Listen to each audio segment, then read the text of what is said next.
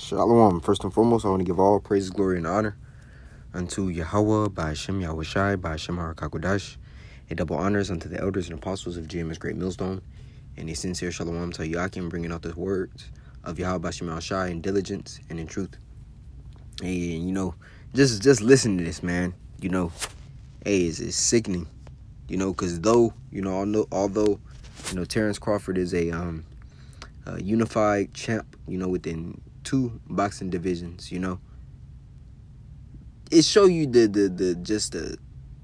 hatred, the hatred the N-Dub has for the seed that comes from her womb, man. That was sickening to watch, and this is on World Star. You can watch the whole thing. I ain't gonna play it all, for copyright reasons. But nevertheless, man, just watching this 1 minute, however long clip was sickening, man. And you can see she has, the remorse isn't even there. It's no love. And that's why the apostles say what they say, because they've had experience and they've seen it. And the scriptures dictate it plainly how the women of our nation are, man. That's why Yahweh Shema Shai is going to do bring a lot of judgment towards the women of our nation, man. Now, we know the men going to get it as well. 1 Peter 4:17. But when you go into Ezekiel 9, it tells you, maids, young women, maids, and little children, man. Right? But this just goes to show you, man, his father was the one that say, you're going to, his father, man, it's another precept that says,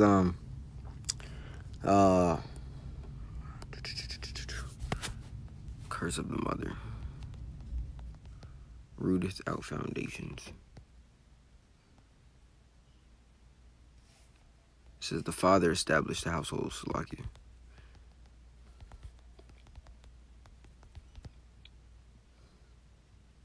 This Sirach 39, for the blessing of the father established the houses of the children, right?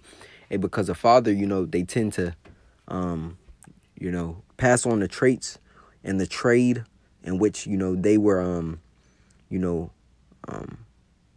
skilled in until that seed, that son, in order for that son, to continue that legacy and be able to move out from his father's house, get his wife, and to continue, being a prosperous,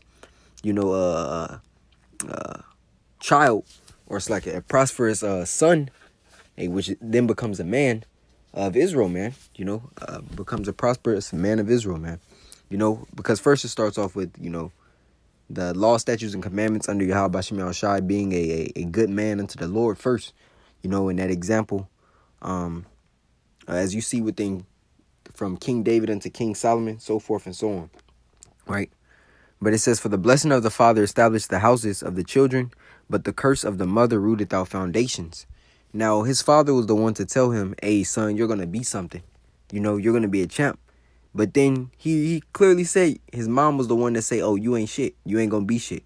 Now, how is a child, supposed to take hearing that from his mom, man? That's sickening, man. That's why the scriptures clearly dictate what it says. Matter of fact, I'm going to start here in the book of Job. This Job 39:13. Gavest thou the goodly wings unto the peacocks? Because the scriptures say it better than us, man. Gavest thou the goodly wings unto the peacocks, or wings and feathers unto the ostrich? Right? Yahweh Shema Shai, he gave the ostrich, a less beautiful countenance, because is also an animal who exhibits behavior that is far less beautiful than the peacock, man. When you look at an ostrich, it's a bird that can't fly. It's huge, it's awkward looking. Its feathers are all black, gray, or white, right? Pretty basic colors, and it's not a beautiful bird to look at. When you look at the ostrich, it's variated in colors. It's a beautiful animal. All of its feathers are elongated. It has, when it flails its feathers, it creates a mural in a sense, right? Beautiful creature. And it displays behavior as that. right? It says the ostrich flaps her wings grandly. This is the NLT, but they are no match for the feathers of the stork. And the stork is just another bird who's graceful, right? 14 in NLT, which leaveth her eggs in the earth and warmeth them in the dust, and forgetteth that the foot may crush them, or that the wild beast may break them. She is hardened against her young ones, speaking of the ostrich, as though they were not hers. Her labor is in vain without fear, because Yahweh hath deprived her of wisdom, neither hath he imparted to her understanding. And that's the women of our nation as well, man. That's what this scripture is speaking about. When we read in the LT, it says she lays her eggs on top of the earth, letting them be warmed in the dust. She doesn't worry that a foot might crush them or that a wild animal might destroy them, right? No regard for that actual child, man.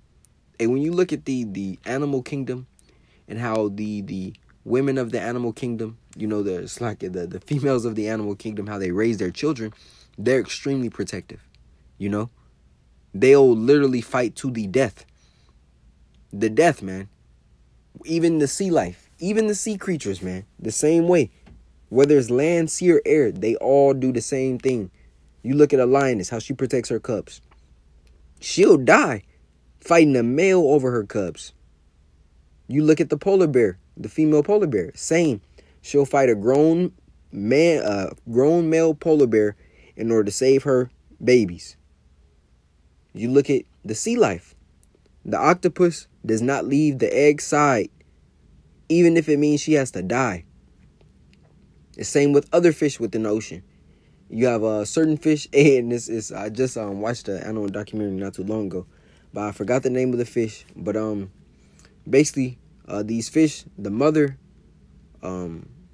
hatches the fish within her mouth, right? She holds the babies within her mouth, the eggs within her mouth, and they hatch out of her mouth.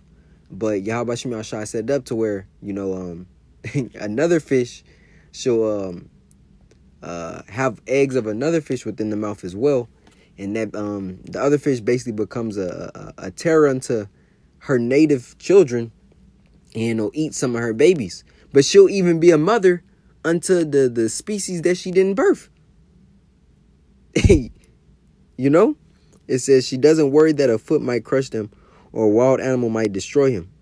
She is harsh toward her young as if they were not her own. She don't give a fuck about them. She doesn't care if they die. And as you've seen, she was literally willing to pay other kids in the neighborhood to beat her son up. To beat her son up, man. These are the women of our nation. She was willing to pay anybody to fight her son and to beat him up. She would pay them. That's some wicked shit, man. That's wicked. And you know what they say? Oh, it's a bunch of sayings within the Israelite, or I'd say black, man, because Jake is full of darkness. Oh, you look like your daddy. If they're not with the father of their children, or the man sees that the woman isn't good anymore, you know, or is lacking in areas, and they still want to be in their son's life, talking about the father, the woman will treat that son like shit because it comes from the seed of that man. Right? And that's just an example.